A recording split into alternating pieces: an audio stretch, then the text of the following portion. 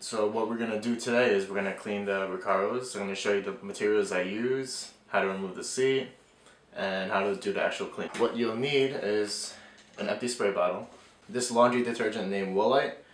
Now people on the forums say that they use this and they get good results, so we'll use this today. You're going to need a bucket, and you're going to fill it with warm water. 2 rags, one to scrub the seat and then the other one to get all the soap and water off. Alright, so let's come on over to the driver's side first. As you can see, the car is still in winter mode. It's not going anywhere. So I gotta remove these harnesses first, so I'm gonna do that.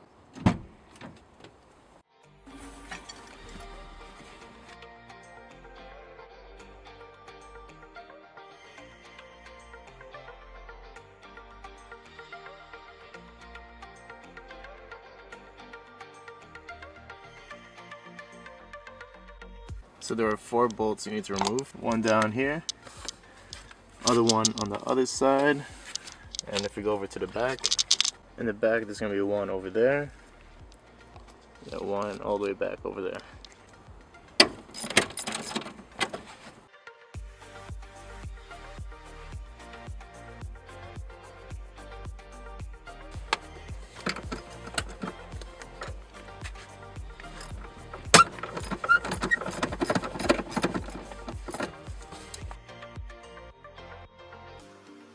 Now you want to carefully pull out your seat. Just make sure the rails don't hit anything, like the paint of the car or anything like that.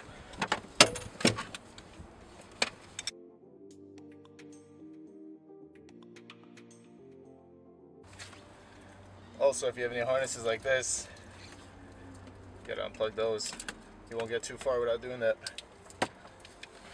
So driver's side's out. Do the same thing with the passenger side.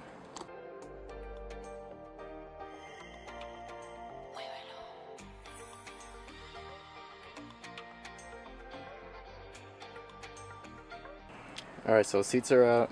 Now it's a great time to vacuum your car, get rid of all this junk, and should be ready to clean the seats. Also, some of you are probably wondering why I have no shift knob. I have a shift knob coming in the mail. Should be coming next week, sometime next week. Haven't driven the car since early December anyways. So now if you're working on the floor like this, you might want to cover it up with a blanket. So for me, I have this SpongeBob blanket.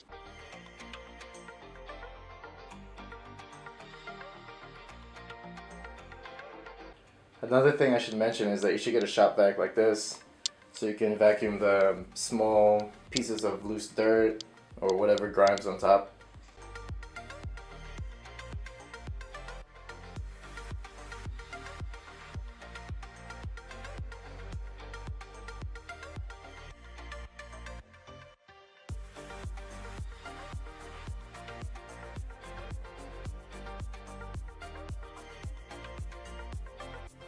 And yes, I know these seats aren't in the best condition. There are some rips. The foam is a little damaged, but got it for a good price, so can't really complain, right?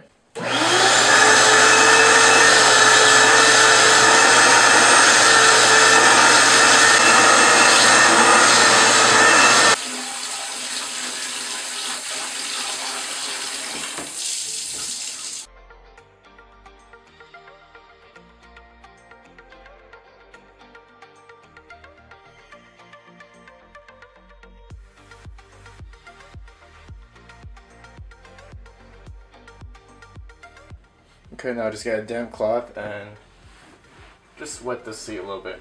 Nothing too crazy.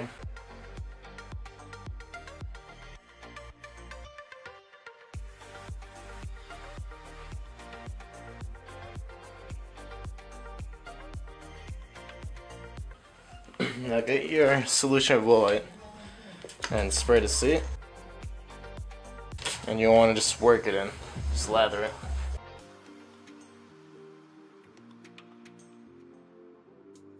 Just work at one section at a time.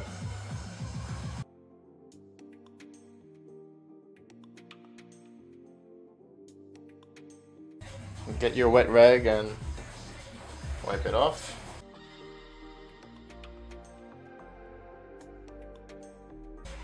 Now you can see in the rag it's picking up some dirt,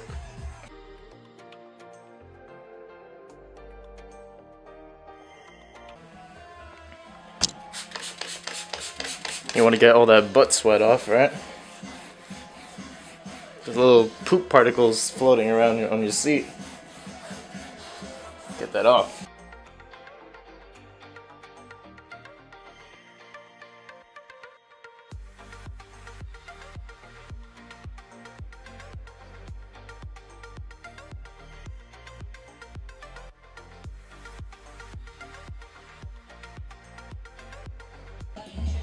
Gotta remove all those sweaty head stains, sweaty days after the gym.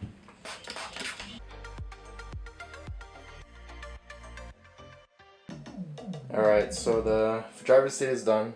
It's soaked. Needs to dry out. So now you just do the same thing with the passenger side. Now look at this. Look at all that butt juice. That's nasty. Let's dump that out and get a clean bucket.